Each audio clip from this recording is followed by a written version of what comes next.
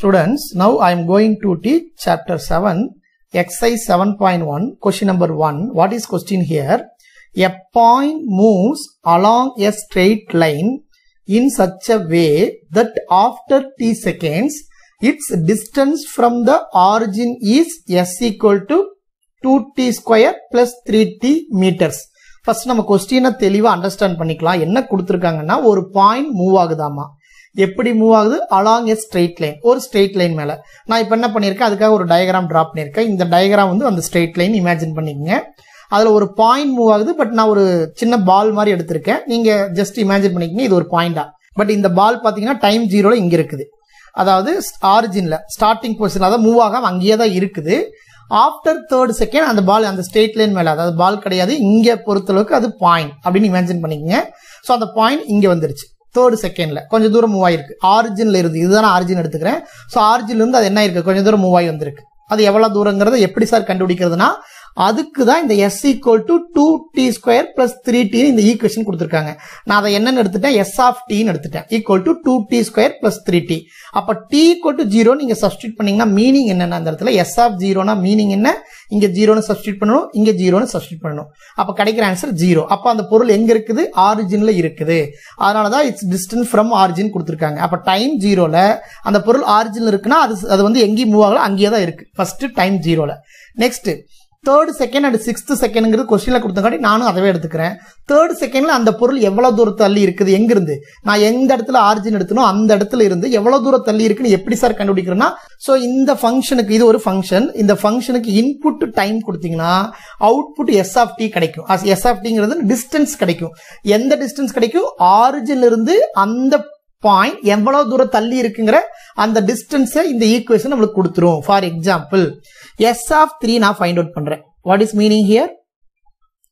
Third செகண்ட்ல அந்த ஆப்ஜெக்ட்டுக்கு தான் இந்த இடத்துல பாயிண்ட் கொடுத்துருக்காங்க. அந்த பாயிண்ட் தேர்ட் செகண்ட்ல எவ்வளவு தூரம் தள்ளி இருக்கும் ஆரிஜின்ல இருந்து, அதாவது ஸ்டார்டிங் பாயிண்ட்ல இருந்து அப்படின்னு சொன்னா நீங்க கொண்டு போய் 3ன்னு சப்ஸ்டியூட் பண்ணுவோம். That is 2 into 3, 3 square is 9, 2 into 9 plus 3 into t. T is what? 3. So final answer is what? 2 9s are 18 plus 9, that is 27. இங்க மீட்டர்னு கொடுத்திருக்காங்க, therefore I am writing here m. இங்க டைம் வந்து செகண்ட் கொடுத்திருக்காங்க. அப்ப third செகண்ட்ல அந்த point எங்க இருக்குன்னு சொன்னா, ஸ்டார்டிங்ல இங்க இருந்து அந்த பாயிண்ட் தேர்ட் செகண்ட்ல எங்க இருக்கு, எவ்வளவு டிஸ்டன்ஸ் போயிருக்கும், ஆரிஜின்ல இருந்து எவ்வளவு தூரம் தள்ளி இருக்குன்னு சொன்னா 27 மீட்டர் போயிருக்கும். That is meaning here. Okay, so இது ரெண்டு கடையில் இருக்கிற distance 27 மீட்டர். அண்டர்ஸ்டாண்ட் பண்ணிக்கங்க. சரி, அடுத்தது t equal to 6 செகண்ட்ல அந்த ஆப்ஜெக்ட், அதாவது அந்த பாயிண்ட் எங்க இருக்கும் அப்படின்னு சொன்னா, so you have to find out s6. அவங்க s தான் கொடுத்திருக்காங்க, நான் தான் s ஆஃப் t எடுத்துக்கிறேன். ரெண்டு மீனிங் ஒன்று தான் மேத்தமெட்டிக்ஸ்ல. ஓகே, ஏன்னா இந்த ஃபங்க்ஷன் t ல இருக்குங்கிறதா இதோட meaning. so s of 6 equal to what? 2 into 6 square, that is 36. So 2 into 36 plus 3 into 6. So final answer 2 into 36 72 plus 3 6 are 18. 72 plus 18, that is 90 meter. 90 நான் மீட்டர்னு எடுத்துக்கிறேன். அப்ப மீனிங் என்ன, அந்த பாயிண்ட் 6 செகண்டுக்கு அப்புறமா எவ்வளவு தூரம் தள்ளி இருக்குன்னு சொன்னா 90 மீட்டர் தள்ளி இருக்கும். எங்க இருந்து, ஃப்ரம் ஆரிஜின். அதான் முக்கியம். இந்த பிளேஸ்ல இருந்து இந்த பிளேஸுக்கு இருக்கிற டிஸ்டன்ஸ் தான் அவங்க என்ன சொல்றாங்க, 90 மீட்டர்னு சொல்றாங்க. அதான் மீனிங் இந்த இடத்துல. Students, now first question solution. How to find first question solution? Average velocity. Average velocity equal to displacement by time.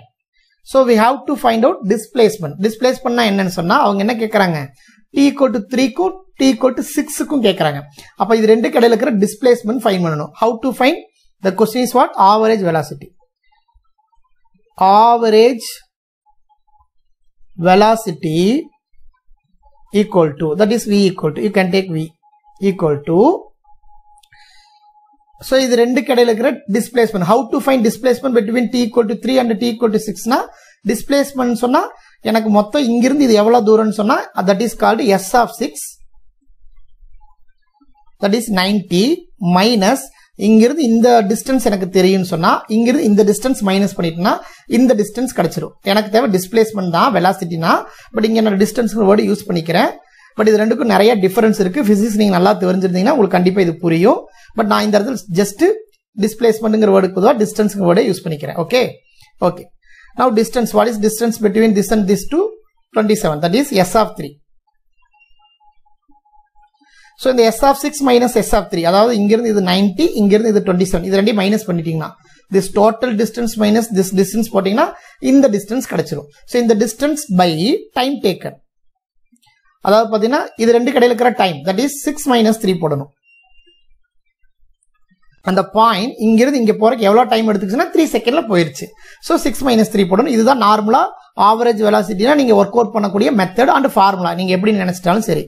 So answer is equal to S of 6 value we know very well 90 minus S of 3 value we know very well, that is what 27 by 6 minus 3 is answer is 3.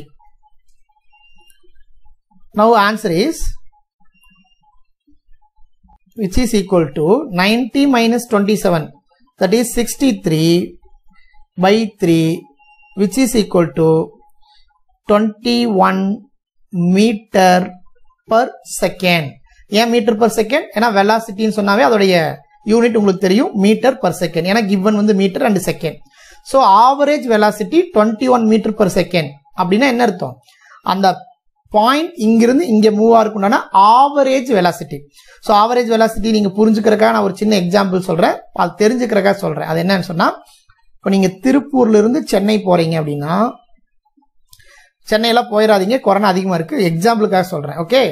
So Tiruppur to சென்னைக்கு எனக்கு டோட்டலா பாத்தீங்கன்னா 400 kilometre, அதாவது distance divided by time பாத்தீங்கன்னு சொன்னா எனக்கு 8 hours எடுத்துக்குது. For example நான் கார்ல போறேன்னு வச்சுக்கோ. அப்ப ஆவரேஜ் வெலாசிட்டி நீங்க என்ன சொல்லுவீங்கன்னு சொன்னா, இல்ல ஸ்பீடுன்னே வச்சுக்கோங்க, புரியுறதுக்காக சொல்றேன்.